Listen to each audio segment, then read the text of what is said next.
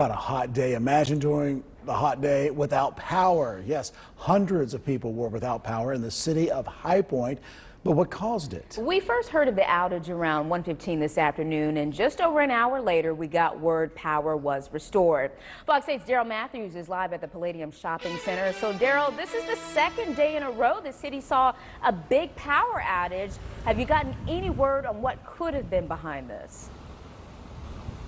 Yeah, Natalie, it is the second day, and so far city officials tell me that they believe it is a transmission line that delivers the power to the city, and they're working frantically to figure out these repairs before it happens again. Now, a rolling blackout in parts of North Carolina sent people scrambling to beat the heat while staying cool, and businesses fighting to keep the doors open to customers. City officials say today's outage affected 5 subdivisions for nearly 2 hours, but it's the second day in a row the city has seen a blackout.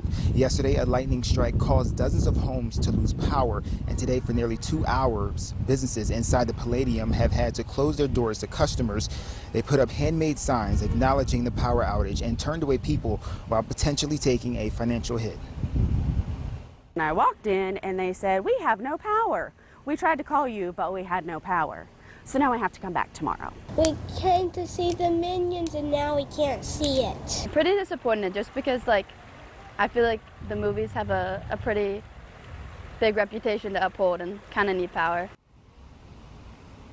Now, you can only imagine being without power for any amount of time in this heat, but luckily, as I said before, the power in the city has been fully restored, and electricians and the city officials are working to figure out what caused it before it happens again. We're live in High Point. Daryl Matthews, Fox 8 News.